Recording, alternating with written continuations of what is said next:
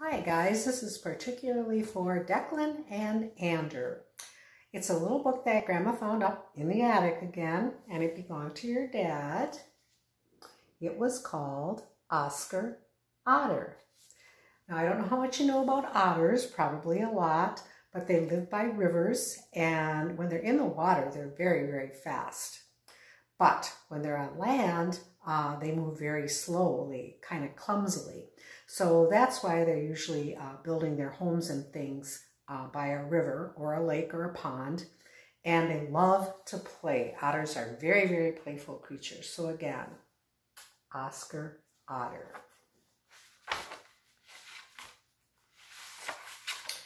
Oscar was a young otter. He lived by the side of a pond. With the other otters, he would often play on the otter slide, coming down the bank with a great rush, going splash into the water.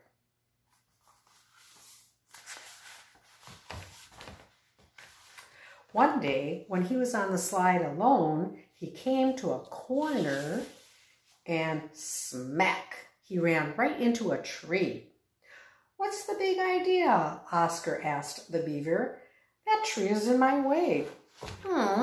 Sorry," said the beaver. "But winter's coming. I have to build a house." And the beaver began to chew down another tree. Oscar told his father what had happened. "So build another slide," said his father, his mouth full of fish. "There are lots of places." "All right, I will," said Oscar. "I'll show that beaver. I'll build a slide that goes way up into the mountains there." "I wouldn't do that," his father replied. "You will get too far from water." "Who needs water?" said Oscar. "You need water," said his father. "Other animals will catch you if you go too far away." But Oscar didn't listen. He began to build a secret slide. "I won't tell anyone," he said, "then no one can catch me." He built it up and up, through the woods and into the mountain. It took a long time. And at the end of each day, he would slide down the mountain. You know how mountains have snow way up on the top. When at last he had built his slide as far as it would go, he looked around and saw the land below him, spread over like a map. Oh, look how high he is. You can see the whole land below him. This looks interesting," he said. "I think I'll explore." And he started off down the mountain. Pretty soon, he was lost. All the trees looked alike, and he couldn't tell where he had come from. Then he had a bright idea. "I came down the hill, so if I go up the hill again, I'll find my slide." He started up the hill. But there was something he didn't know. He was being watched by a fox,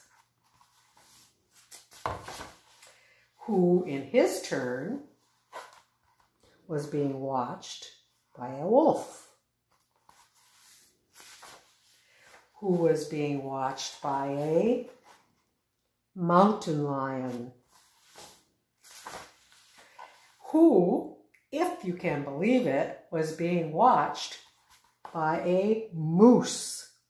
And the moose thought he was in a circus parade. The moose gave a moose call to see if there was another moose in the parade. Well, this made all the other animals jump. The fox jumped at Oscar. The wolf jumped at the fox. And the mountain lion leaped at the wolf. But Oscar had found his slide, and he jumped onto it, followed by the others. Except the moose. The moose thought they were all crazy and walked away. As Oscar came near the pond, there was a sharp turn and another tree that the beaver had cut down. "Help!" cried Oscar. "Please, please help me."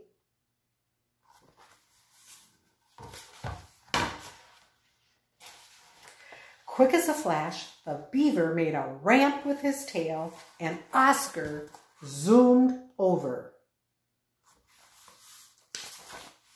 The beaver hurried off, and the others crashed into the tree.